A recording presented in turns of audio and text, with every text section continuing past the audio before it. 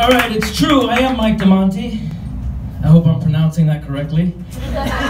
All right, so I'm American. My parents are back in America, and we Skype very much, maybe about once a week. My father's in his 70s, and he can't get over Skype. To him, the technology is like they've invented magic, all right? So he talks to me on Skype, and he's always trying to get off. He's like, Mikey, we got to cut this short. This is going to cost you a fortune. And I'm like, Dad, Skype is fucking free. He's like, that's how they get you. I'm like, they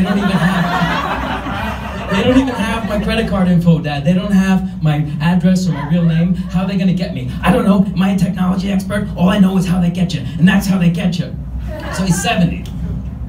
And all his war stories are starting to blend into his regular stories. Like the other day he told me, Mikey, did I ever tell you the time the enemy had us surrounded? And then we ran out of bullets. And then what happened?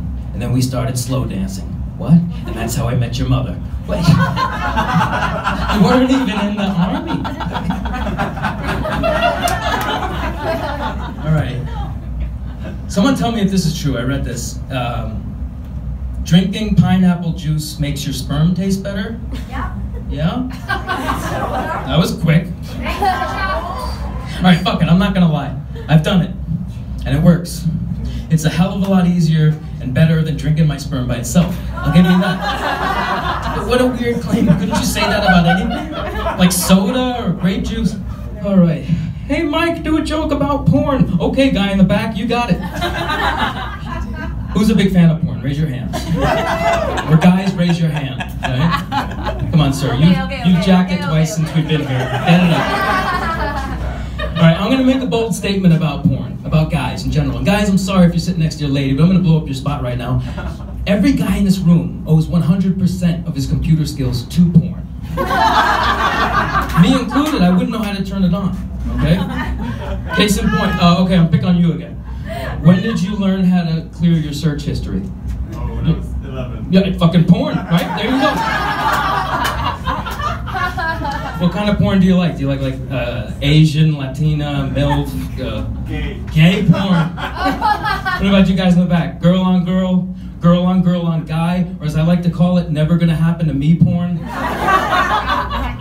I was raised Catholic, which means that I was taught to never masturbate.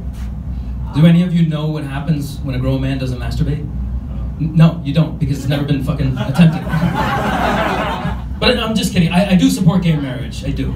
And I support gay marriage mainly because I'm in a straight marriage and it's gay as hell. Trips to IKEA, brunches, antiquing, it never ends. The first time I was ever in Madrid was with my lovely wife, then girlfriend. It was 2002 holidays. She says, why don't you fly to Spain with me and spend the holidays with my family? I said, great. And my Spanish wasn't so good at the time, but I think I was able to understand her father when he made it very clear that we were not allowed to sleep together. Right? Boo. But no, it's okay, because for starters, I wasn't even, like, attracted to him. Like, you're being inappropriate. I'm obviously here with your daughter. And back then, in 2002, Spain only had one kind of condom, okay? It was one white condom, kind of lubricated in a very clinical box. All right, there was no ribbed for her pleasure, or large or small, or banana flavored. It was just one condom. And you had to wait in line at the pharmacy to get it, all right? So there I am, waiting in line at the pharmacy, practicing in my head, I'm gonna order this. I'm like, me das una caja de preservativos, por favor? And the guy goes, yeah. He goes to put it on the counter. Now what I should have said next was nothing. I went home and had sex like a normal person. But my big mouth got me in trouble when I made a joke, which went like this. Una cosita más. ¿Super pequeños tienen? And he says, I'm sorry, we only have the one size, 850. He didn't get the joke. Which means the 9 people behind me didn't get the joke either. They just think this tiny dick American is trying to hold up the line ordering small condoms. But I think we were on the same page when we were planning our wedding. We didn't want the traditional wedding. So my wife told me, I don't want the type of wedding where you cut the cake and then shove it into my face because that's tacky. And I told her, I don't want the wedding where we write our own vows because that's cheesy. And she's like, all right, fair enough. And then I said, I also don't want the type of wedding where I have to slow dance with my mom in front of all my friends, because that's like what we do in private, you know? There's nothing sacred. Speaking of herpes, we got 2 kids back at the house. Oh, that sounded really bad.